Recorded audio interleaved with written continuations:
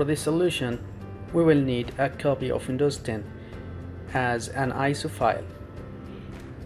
Okay, double click this file, and once you get here, you'll have to check that inside this folder we have the SXS folder. Okay, that's good for now. Now go back to this PC and check the drive letter, which is G in this case, and replace it here. Okay, now copy this command,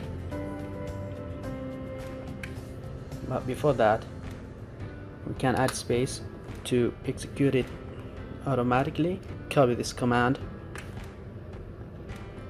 and paste it here,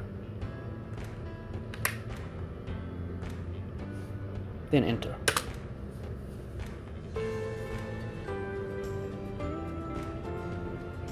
Now you will have to wait for some time,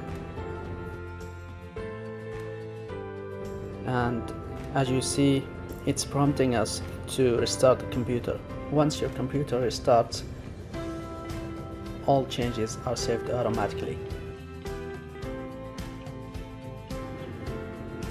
To check whether the service has been enabled or not, you just go to Control Panel, and from here, Programs, turn Windows features on or off,